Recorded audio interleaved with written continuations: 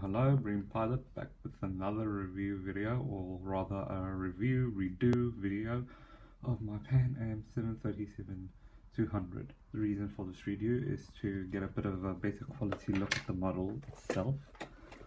Without further ado, let's get to it.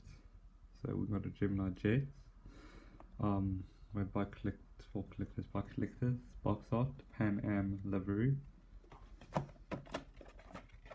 And then we have the back of the box decorations, airliner climbing, riddles it gets, stuff, data about business, 2015 mold I believe, 2016.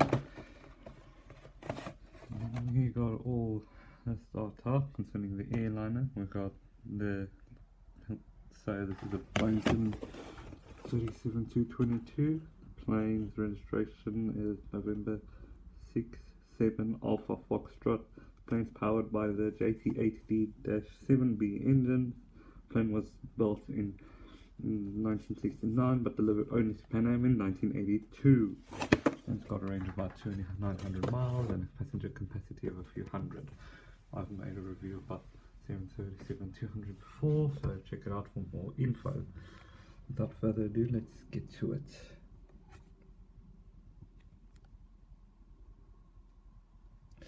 So we got our little eyebrow windows, we got the nose cone details, windshield wipers. The eyebrow windows on this model are very thick. We can see some sensor details.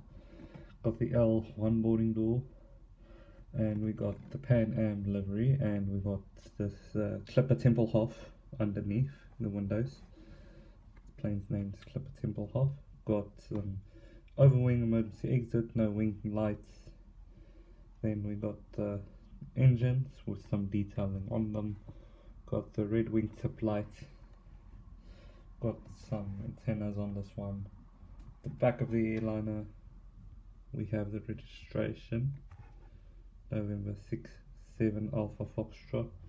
Got the R2 boarding door. We've got the Pan Am livery with the American flag on the tail. And if we go this way,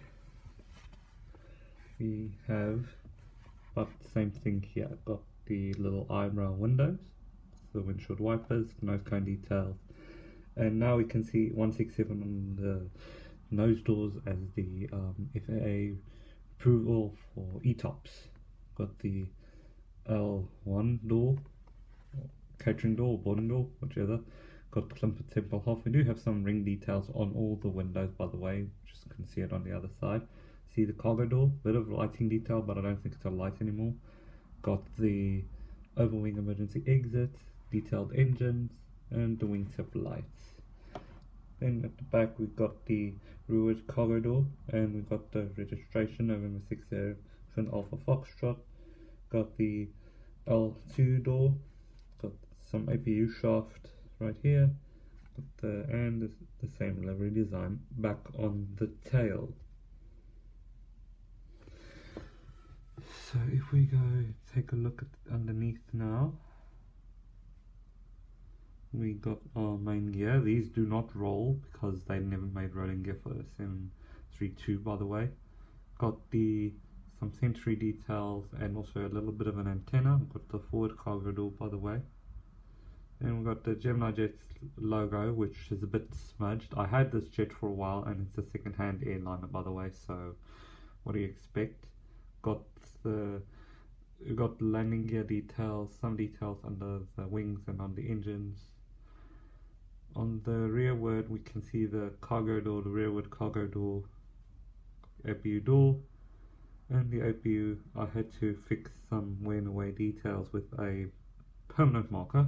I don't really have silver paint, but that's my way of fixing some light paint damage to my models.